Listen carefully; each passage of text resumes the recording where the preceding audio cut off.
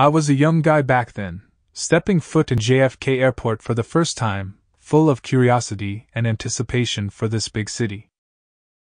After arriving, I hurriedly made my way to Chinatown, experiencing this unfamiliar place as I walked.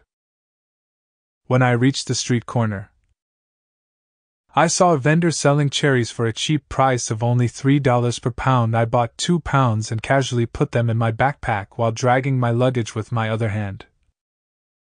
Then went to the job agency. I found a job as a lumper that required a 7-hour bus ride to North Carolina, and I had to pay $100 for that job. I take subway to 42th Street, Greyhound buses station, very challenging for me. I had to figure out how to get there.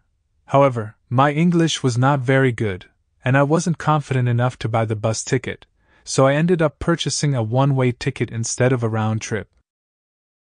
During the long journey on the bus, I was constantly anxious but also had many expectations, hoping that everything would go smoothly.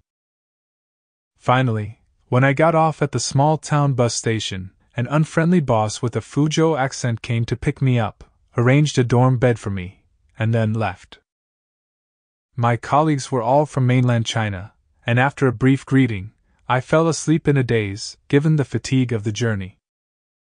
When I woke up in the morning, the corners of my eyes were wet, and I knew I had cried in my dream.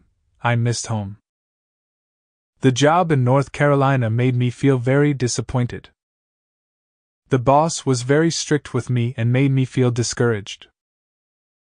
I eventually resigned and returned to New York to start looking for new job opportunities.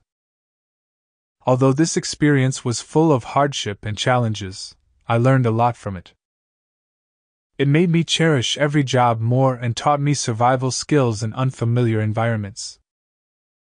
Looking back now, this experience has become an important step in my growth, making me stronger and more confident.